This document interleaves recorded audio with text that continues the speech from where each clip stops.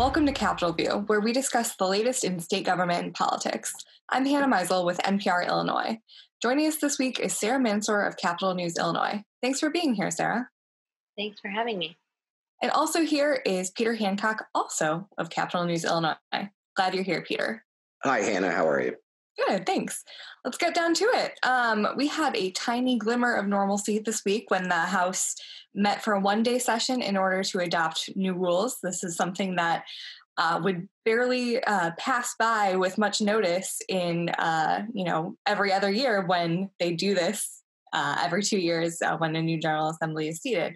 However, it's made much more significant this year because for the first time in, almost 4 decades, someone not named Mike Madigan is now the Speaker of the House. And of course, the Speaker was known for his leadership style, very quietly powerful, controlled things from, his office.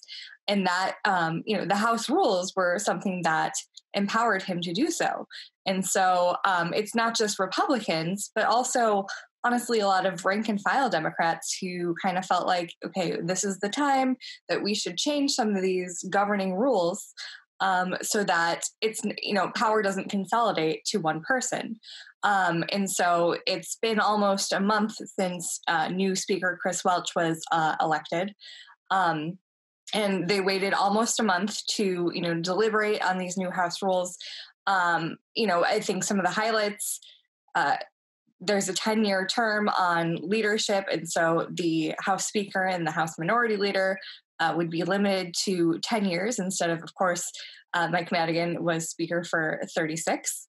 And other things like bills have to be assigned to substantive committees every 2 years in the first odd number year of a 2-year General Assembly. And gosh, there are other things that, mandate, but basically the Republican argument was, this doesn't go far enough. These are basically the same rules that Madigan, just with a little bit of panache and the illusion of more participation. And then the Democrats fired right back. Well, actually, a lot of these come from the 90s rules under House Speaker Lee Daniels when he was Speaker for 2 years when Republicans took over. And so they they went back and forth. But, I understand that to the general public, this is not the most possibly interesting thing, but it does govern a lot of what actually comes out of the legislature, right, Peter? I mean, this is now the second Capitol that you've covered, and so these things matter a lot. Yeah, it is the second Capitol, and they do matter. And I think what we saw this week was the Illinois House just ever so slowly and gradually inching away from the Madigan era. Under Madigan, power was consolidated in the Speaker's office. And I think now you're going to see it get a little more diffuse. Individual committee chairmen will have more authority. And also there's this thing called the Rules Committee. When a bill is introduced, it first goes to the Rules Committee. That committee decides if it's going to be referred to another substantive committee, and if so, which one. And I think that was the source of a lot of frustration, not just for Republicans, but also for rank and file Democrats. A lot of people referred to that committee as the place where good legislation went to die because one person could just sit on it and not do anything with it. Well, now, at least in odd numbered years, all House bills have to get referred to a committee if they're filed in a timely manner. There are still some loopholes. Individual committee chairmen are still going to wield a lot of power, but there are 25 committee chairs or however many, as opposed to just one speaker wielding all the power. And as for Republicans, I spoke with the minority leader, Jim Durkin, on Wednesday. There is a recognition within the Republican ranks that if they want to wield more influence in the House, they've simply got to win more elections. they've got to have more seats because right now they're in a super minority. And, you can write all the rules you want, but, a lot of them were frustrated because there's no guarantee that their bills are going to be heard. And you heard Democratic leader Greg Harris say, nobody gets a guarantee, not even the Democrats. There are only so many legislative days in a session. There are often thousands of bills get introduced, and there's not enough time to have a hearing on each one. Sure. And I want to get back to a discussion on what this will mean for Republicans and, just in general. But first, Sarah, it's remarkable. A lot of other legislatures have figured this out much earlier. A lot of legislatures have been meeting in person or, doing virtual things. The Senate last spring adopted new rules so they could, or I guess ended their existing rules so they could meet virtually. But then the House didn't. In the last few days of session, in the waning hours of session, actually, there was, movement to try to get virtual hearings, but there were things that folks considered poison pills in there. And so ultimately, we did not get that done. And so the House had kind of hamstrung themselves on that. And so these new rules allow for virtual hearings, which means that finally committees can do their work. I mean, there's just so much pent up, I think, frustration from lawmakers on, the governor's office has led kind of unilaterally doing a lot of things via executive order during the pandemic. So Sarah, what are the things that lawmakers are most frustrated by and I guess most eager to get into with virtual hearings? Yeah. There is so much that they have to do. And like you said, they were not able to meet, at least in the House, remotely. And so it was just the marathon 6-day lame duck session. And we saw how that turned out with really important decisions being made at like 3 or 4 in the morning. So I think one of the biggest things is obviously the budget, and we're going to see what the governor is proposing next week. But I know that there are still discussions about where to cut spending in agencies, and the governor put out a really, really brief plan this week proposing a $900 million cuts that would cut spending by closing corporate loopholes. And so that might also require legislative action. And then obviously the impacts that Illinoisans have felt from the coronavirus, whether that be in the employment area or healthcare workers trying to access the vaccine, or members of the older population. So those are all things that I think the legislature is working to address and will be sort of the top of their concerns if they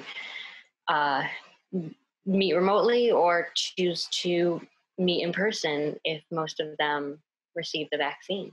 Sure. We're going to get to budget and vaccines in a bit, but I do want to return to, thinking about how, on the floor, Republicans got their chance to say, rail against the majority party once again.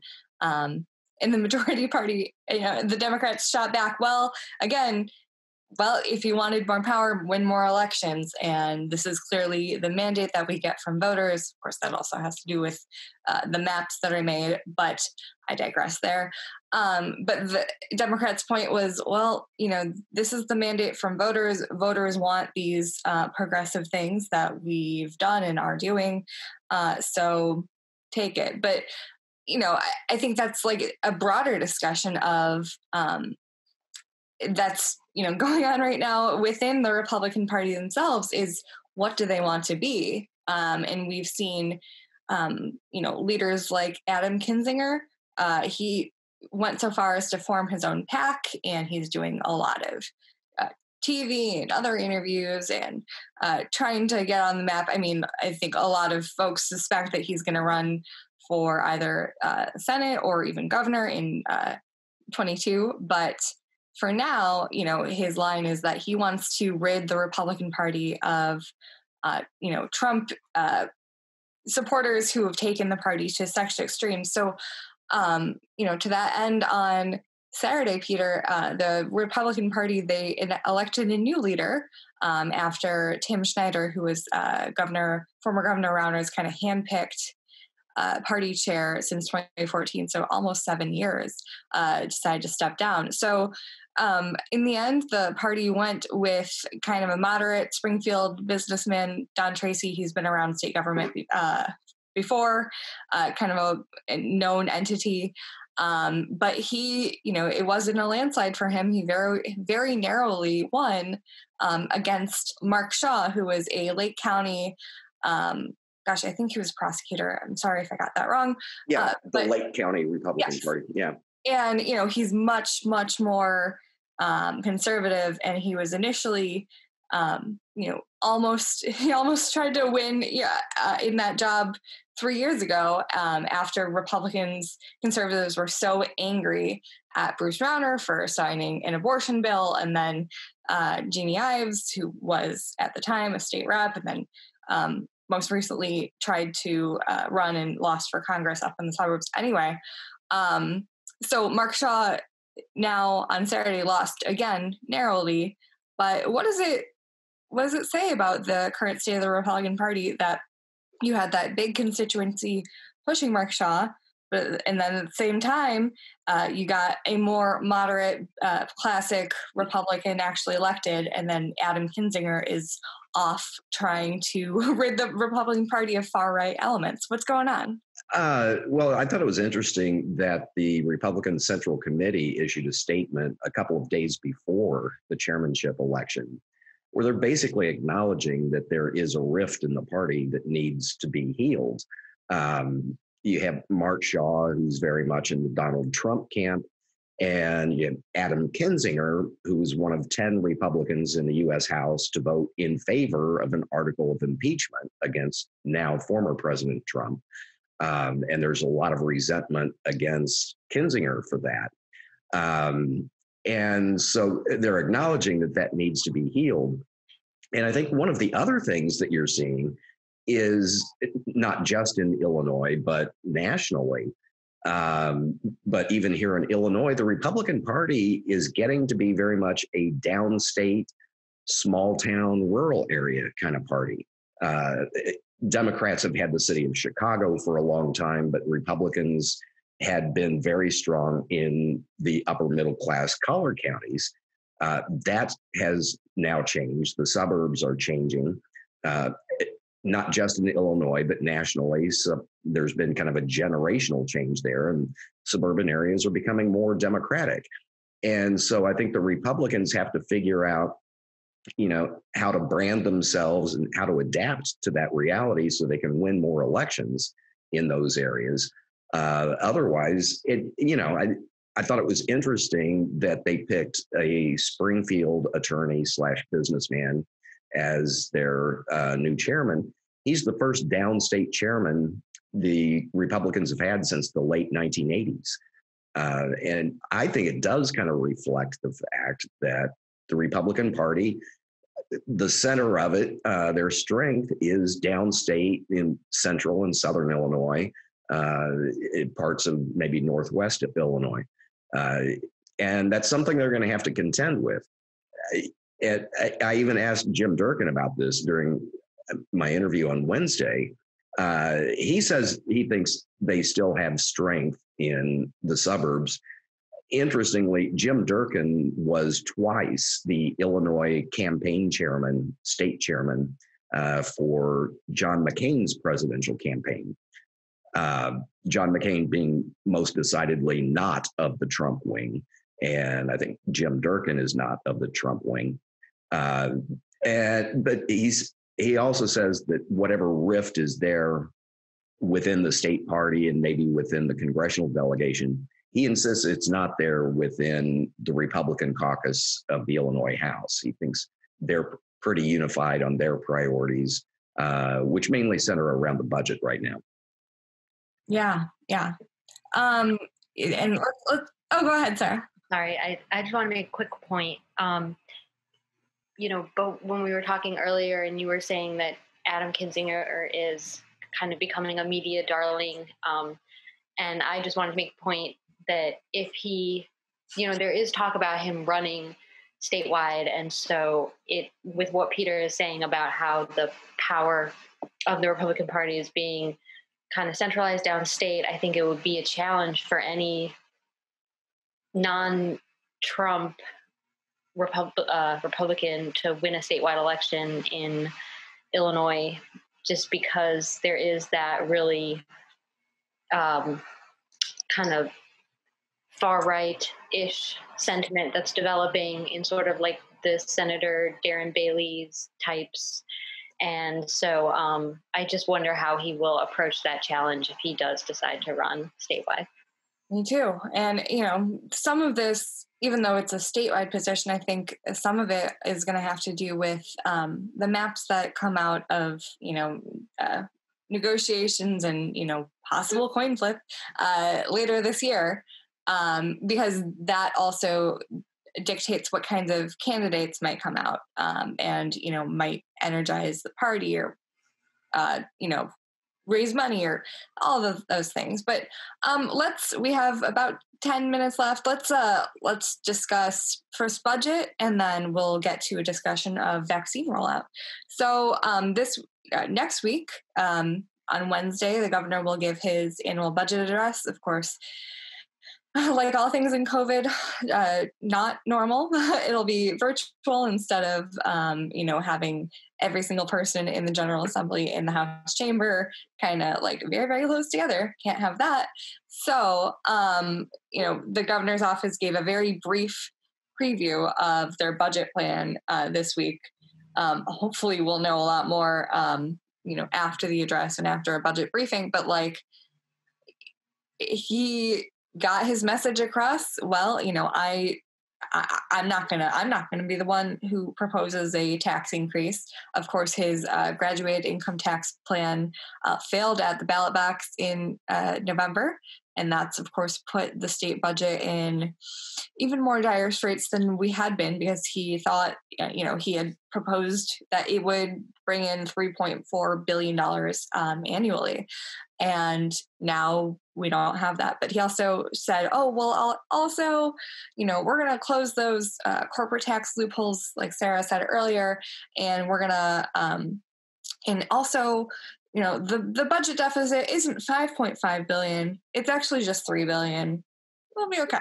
But I mean, that's a lot to take on, and there's a lot of kind of budget tricks that his Office of Management Budget can do to balance the budget on paper. So, Sarah, what, the $900 million in corporate tax loopholes that he wants to close, one person's quote unquote corporate tax loophole is another person's tax incentive to keep their business in Illinois. So, I mean, what's the likelihood of that? What's the likelihood of, what the governor proposes actually coming to fruition? Yeah, I think that really remains an open question. He obviously is in a tight spot, not having the graduated income tax pass, like you said, and now his administration is trying to find ways to balance the budget without having a headline that says the governor wants to raise taxes. But I think with the $900 million corporate tax loophole being closed, I think that the devil might be in the details, because like you said, for some businesses that could essentially amount to a tax increase if they're not able to write off certain deductions that they had been counting on. And of course, tomorrow, I believe tax filers can start to submit their tax returns. So this is something that businesses really need to know. And I think it's going to become an issue, certainly for the Republicans who always sort of decry these last minute changes. And then I think the other main issue that will probably come up next Wednesday is education funding, which it appears will remain flat for another year. And we know that that's always a really key issue for so many lawmakers, because they believe that all of their school districts need to be funded at the adequate levels. So it will be very interesting, and it may not be until the end of May that we actually see how the budget is going to be balanced. Well, that's true every year, but it's especially precarious this year. I think that education funding that you brought up, the 2017 school funding overhaul law, which was, years in the making, a true bipartisan negotiation. We don't see too many of those these days. It dictated that the state was going to provide $350 million additional, year over year. And this will be then the second year that we have not been able to meet that goal due to COVID. But although lots of folks are going to, there's been new research out in the last few weeks saying, it's not just COVID, obviously. We have a structural deficit. And by the way, our economy is doing better than we expected, even despite COVID. But that'll be very interesting. I suspect we'll have a much more robust budget conversation next week on the program. But I do want to get to the vaccine rollout. This is the thing that I think